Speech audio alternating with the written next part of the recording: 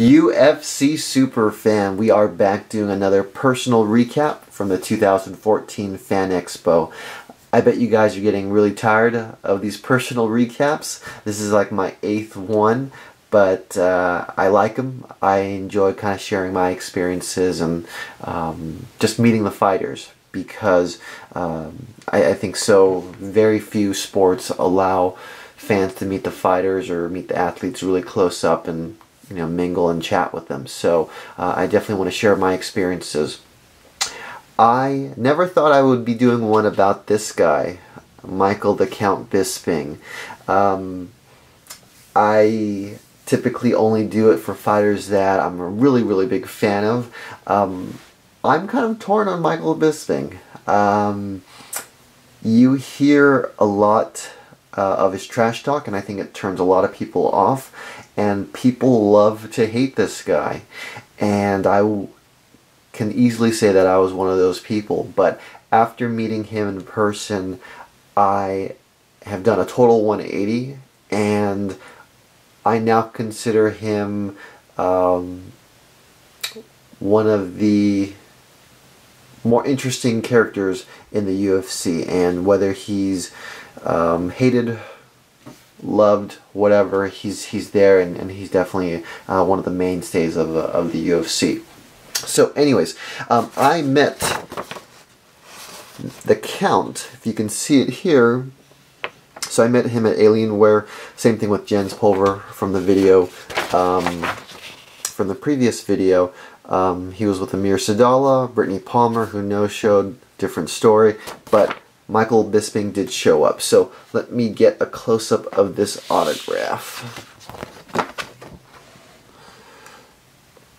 So nice. I don't know if you guys can see the glare, see it through the glare, but a decent autograph.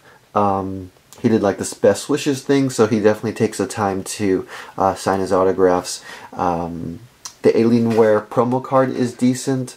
The jersey has their logo, Facebook, Twitter, all that. Now, one of the big reasons why I am, I guess now a fan of Michael Bisping was that when I met him, he had this really bad eye thing. And it sounds weird, but I guess he had taken a whole lot of pictures, and just like the constant flashes, his eye was really messed up. Like, it wasn't like pink eye or anything, but it just was watering. So I didn't get a picture with him. I just got an autograph, and he was still cool enough to just, still take pictures, still sign autographs, even though his eye was really in bad shape. And I think that just goes to show how good of a how good he is to the fans. Either that, or he just wanted to collect, some sponsorship money from Alienware. But either way, I think major props to him for just being there, signing autographs, taking pictures when he doesn't need the money. He didn't need to be there. He could have been somewhere else. So major props to him for that.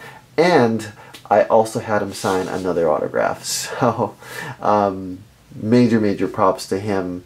Very nice guy for doing that. So like I said, did a 180 on him.